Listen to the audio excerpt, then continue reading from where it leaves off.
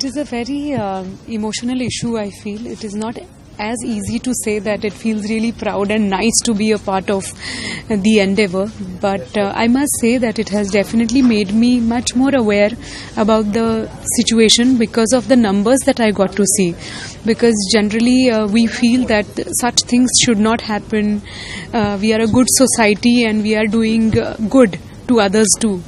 But this National Anthem unveiling was an eye-opener for me in person, because I got to know that the ratio in metro cities when it comes to child labor has not gone down.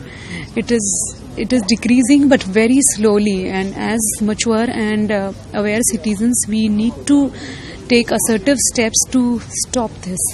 I have very interesting work lined up right now. There are 2 plays that I am doing. I have produced one play that is called White Lily and Night Rider, which is a tearjerker and a comedy. And there is another play called Gardish Mein Tare, where I play Geeta Dutt. Not her role, but a story based on Guru Dutt and Geeta Dutt's life.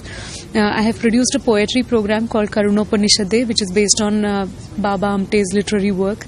There are films which are lined up. There is a film called Katsa Limbu, which is a Marathi film by Prasad Oak. We are in the midst of the shoot, and there is a film called Dil Dimag Batti, which I can say is going to be a laugh riot. I am shooting for which currently.